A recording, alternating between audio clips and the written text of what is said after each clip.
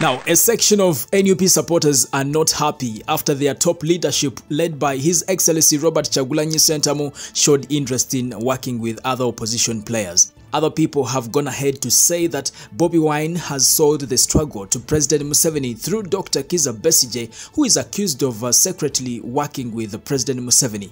Now, His Excellency Robert Kyagulanyi Ssentamu, the president of NUP, has finally responded to those who are not happy with their decision to work with other opposition players. Now, Bobi Wine says it's the best decision because they all have one enemy, and that is President Museveni. Kitwagala okusooka okuzaawo okuza essuubi mu bannayuganda nti tusobola okwatagana nga bannayuganda, tekiri ku ani alina kulembera, tekiri ku ani alina kola ki, tekiri ku kibiina kye kirina okusinga amaanyi, wabula tulina okwatagana ffenna nga ffe bannayuganda. So kitwagala okusooka okufuna abantu baffe babeere nga omulabe batunuulidde omu, nga si kwetunulira buli omu nga mulabe wa munne, wabula mulabe wa Uganda ye Museveni. Tukube Museveni, tokuba muno, kuba Museveni. Bobi Wine also said that supporters of NUP, FDC, JEMA and other change-seeking Ugandans should welcome this culture of togetherness so that their main goal is achieved. Tuba tugezaako okukwatagana ng'abavuganya na kyemalira mu kifuule possible. Ate mweke nyinyi temutekawo njawukana kubanga wali abawagira nze, waliwo abawagira Dr Besigye, waliwo abawagira bibiina ebirala. Mumanye nti bwe tubanga buli tulwanyisa na kyemalira buli omuntu alwanyisa Museveni kabeere nga wa kibiina ki, kase ebikolwa bye n'ebigambo bye bibanga binafuya Museveni, oyo munnaffe.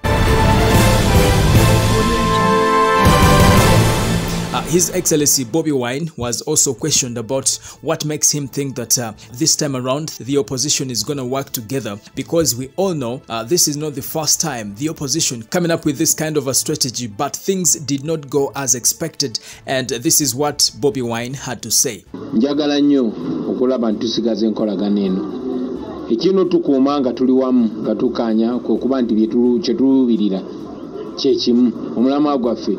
Bw'ojjeko enjawukana zaffe zonna gwe gumu kulaba nga wabawo okulonda okw'amazima n'obwenkanya.